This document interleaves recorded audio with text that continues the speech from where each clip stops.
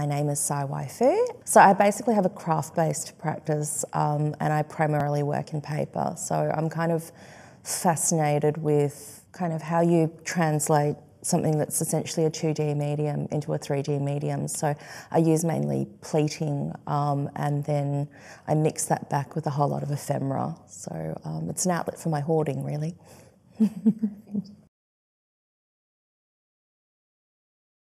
My training's actually in fashion design. So I studied back in the 90s, which seems like a very long time ago. And the reason I got into fashion was, I mean, I still love the industry, I'm still active in the industry. I suppose coming from an immigrant Chinese background from Malaysia, having to have a job at the end of it was really important to my parents. And I suppose important to me as well, you know, being able to have a living as such. So yeah, I went into fashion. I ended up in commercial design. And after a while in that industry in Australia, I thought, I'm really not doing anything that creative anymore. I've always drawn, I've always made things. I've always been good with my hands. You know, I've got what they describe as a high level of manual dexterity. So about maybe 10 years ago, I went back and studied just a visual arts course at RMIT. So it was just a diploma course, and it was just so I got back into making again and really fell in love with, I suppose, printmaking in terms of it being very process-driven. And also printmakers, I think they're used to working in a collaborative or studio environment as well. So that really appealed to me coming from a fashion background where I've always worked in a studio environment.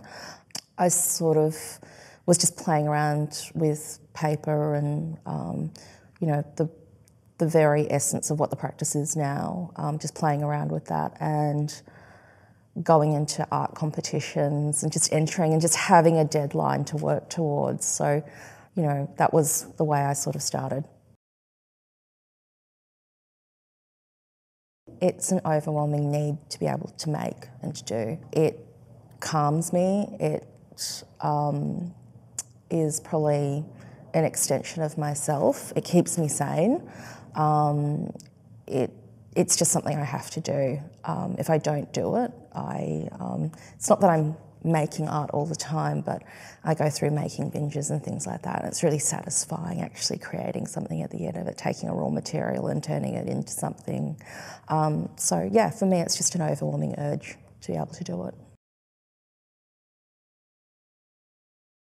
Coming from a fashion background where it's a pretty tough industry, it's actually toughened me up in a way, and I'm kind of glad I segued into art this particular way and through the ways I have. Like I've had sort of like a meandering course through it. So even with showing my art now, I haven't had a direct path to sort of galleries or you know, showing in regular or, you know, traditional means initially, and I've come in via the means of printmaking and also craft, so which are both really supportive and open practices.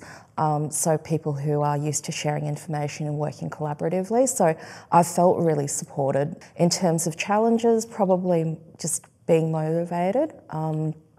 That's something that, you know, just you just have to sort of keep yourself going. I think it's just any sort of self-driven practice that's incredibly challenging. And I think the other thing is dealing with any sort of rejection as well. You know, we all get the awful rejection letter, and I have this ongoing joke about how I'm just going to collect them all and then put them into some sort of like installation piece of how nobody loves me. But you know, just getting over those issues. But you know, you just sort of dust yourself off and go, all right, you know, what have I learnt from this? Move on, let's, you know, go on to the next project. But yeah, otherwise, no, I think I've actually had it pretty good so far.